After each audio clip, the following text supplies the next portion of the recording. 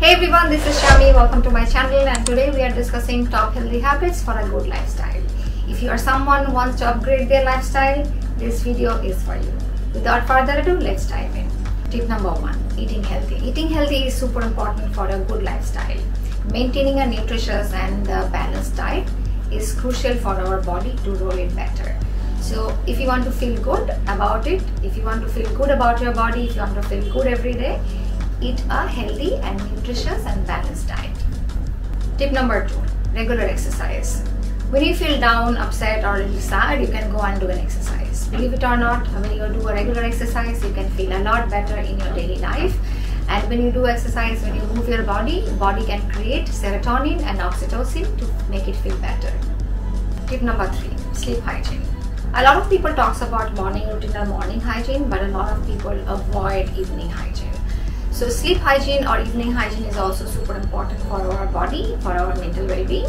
When we go and finish our day, you have to have a closure. Everything needs a closure. So I'm a person, I generally switch off all my white lights in the evening and I switch my warm lights on. I have warm lights in my study room, I have warm lights in my bedroom, and my bathroom, and my bedroom, my living room, pretty much everywhere you mentioned.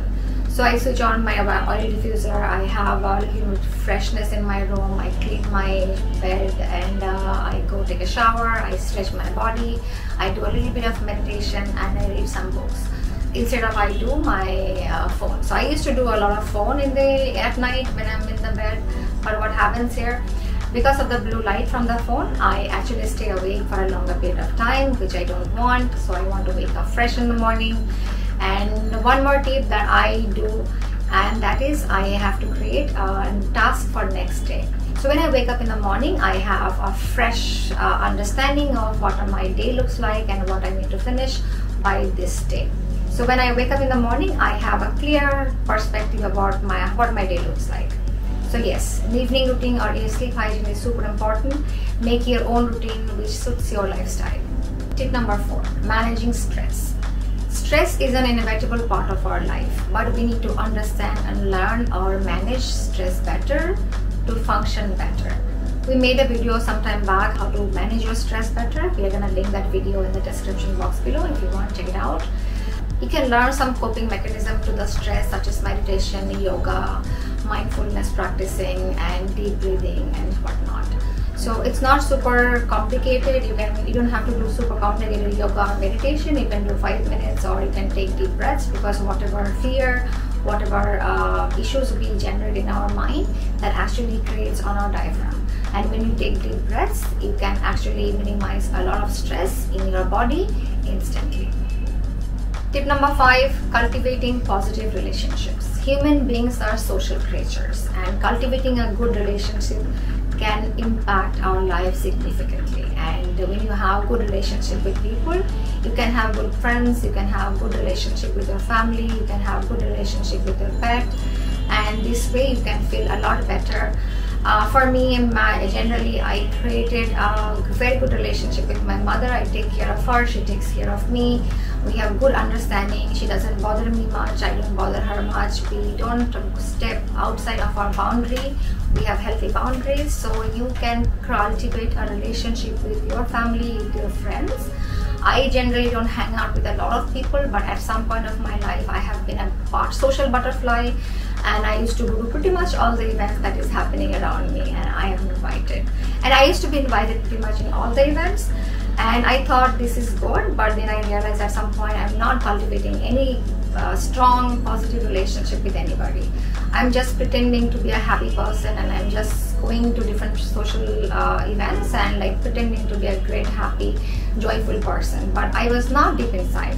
So I stopped doing that and cultivated good friendship, found good friends and good relationships that make me happy. I travel with them, I spend a lot of time with them, I do a lot of things with them, but with the selected people. So whoever I hang out with, they know I chose them because they are nice, they care for me, I care for them. So, and it's not a short friendship, it's a long friendship, and I meet a lot of people, but they're not my friends, they're my acquaintances. Tip number 6, time management. Time is money, time is precious, and time does not wait for anybody. You can spend it, you cannot sell it, you cannot give it to somebody, but you can use it. So time management is super important. Everybody has 24 hours in their life. A beggar has 24 hours and Elon Musk also has 24 hours. Mark Zuckerberg also has 24 hours, but they are investing their time positively. They know how to manage their time better. So you need to also learn how to manage your time better. I'm still learning, I'm not there. I might not go there, but at least I am doing much better than I was doing yesterday. So learn how to manage your time better. I created a sleep routine that I want to do my list of the tasks that I want to do next day, today. Before I sleep, I want to do it on my phone or on my journal that I need to do it by tomorrow. And so when I know, when I have a clear perspective, I actually do them tomorrow. But when I wake up tomorrow and I don't know what my day should look like, I don't finish a lot of tasks, and by the end of that day, I feel like, oh my god, I did not finish all those tasks. So learn time management. Tip number 7, leisure activities. A lot of people talks about productivity, but nobody talks about leisure activity. Everybody needs some kind of leisure in their life. You may like reading, dancing, singing, traveling, cooking, whatever you like. Find out about them and arrange that thing for you to do them. For instance, I like reading, but I don't like to read on a Kindle. But I have a Kindle. When I travel, I cannot carry a lot of books with me. But when I am at home, I have the opportunity to read my books. So I have a couple of books that are next to my bedside, and I read books every day. I like dancing, so I'm a salsa dancer, and I have chosen that I want to dance, and I made it a part of my life. So I attend dance socials, I attend a lot of dance festivals. I invest on those. I go for 3 days and dance like a crazy monkey. I'm just not me. I can connect a lot of people who find joy in dancing as well. So I can connect to a lot of people who have similar values, similar mindset, and we don't feel each other like we are aliens. And a lot of people think like, oh my god, you go to a festival and you dance for 3 whole days? Yes, absolutely. We wake up at 8 in the morning, we start our classes at 10 in the morning, and during the whole day we have multiple workshops, then we have socials in the evening, and that goes until 5 in the morning. And a lot of people are doing it.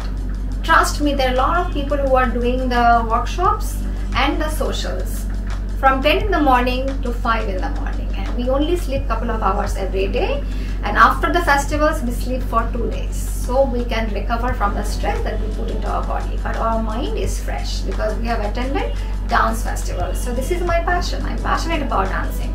It's not my profession, don't get me wrong. I'm not putting a lot of time into this compared to a lot of people, but I appreciate that they are doing it for their living, and they are creating opportunities for us so we can go and dance as well. That's all we have for you today. Thank you so much for watching our video. See you soon.